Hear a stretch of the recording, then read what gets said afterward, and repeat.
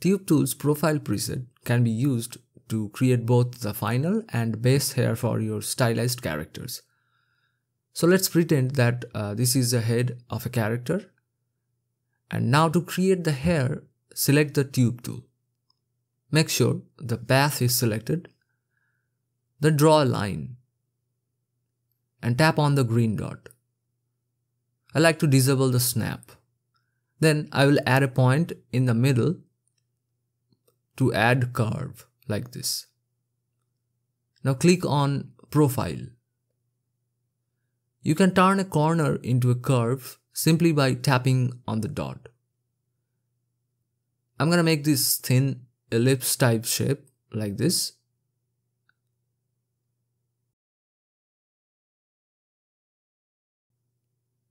And check to see if it looks good. And then save the profile by tapping on the preset and then New. You can rename it if you want. Now the cool thing is that you can also clone it and add variations to these shapes to create countless profile presets like this and build a library for yourself so you can, use them in future projects. So I'm going to create one more shape like this.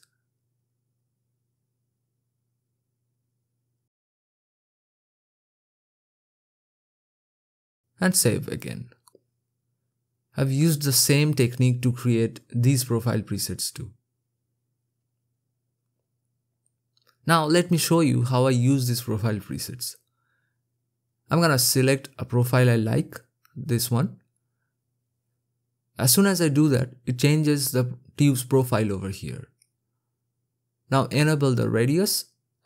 Then by dragging these handles, you can make it thin or thick like this.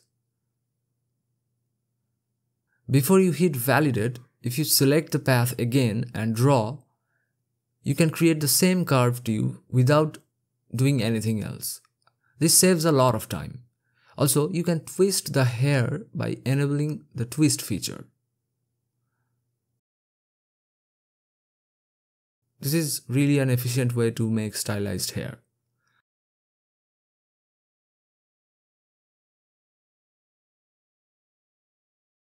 Make sure to check out these videos to see how I use the Tube Tool to create hair in actual projects.